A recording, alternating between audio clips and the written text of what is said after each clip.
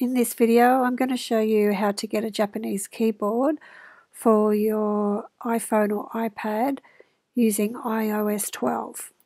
Go into your settings and general, then go into your keyboard. Select keyboards and then add new keyboard.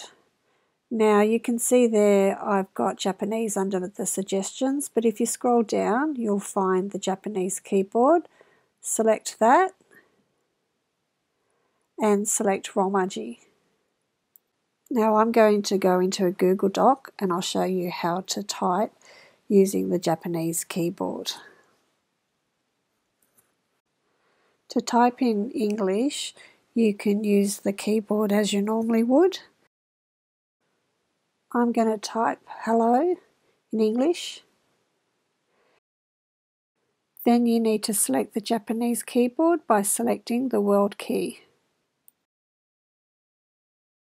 You'll know if your keyboard is in Japanese mode as there'll be Japanese on the spacebar. Nihongo Romaji simply means Japanese Romaji script.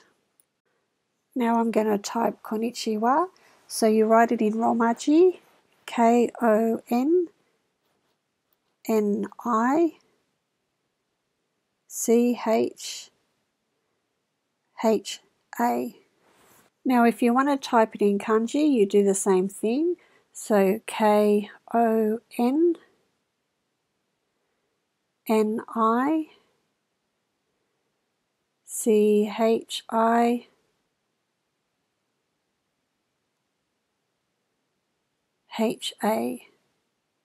You can see the kanji is written on the keyboard and you can simply select that. The next thing we're going to do is write in English again. So we'll select the world key so the keyboard can change back into English. You can see the keyboard's in English now because it has English on the spacebar. I'm going to write the word bread.